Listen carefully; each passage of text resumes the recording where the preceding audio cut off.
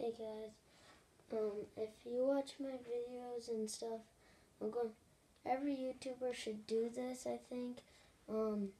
Say their routine. On weekends I'm going to be filming hardcore, maybe some live, probably going to be outside mostly, and they're probably going to be 20 minutes, I hope, or 15 or 10. But on weekdays, on Wednesdays I'd be filming late because I got time to. Then 20 minutes on stuff on Wednesdays. But on other days I think I should be able to film for 10 or 5 minutes for you guys. Okay, see ya. I gotta leave. It's past my bedtime.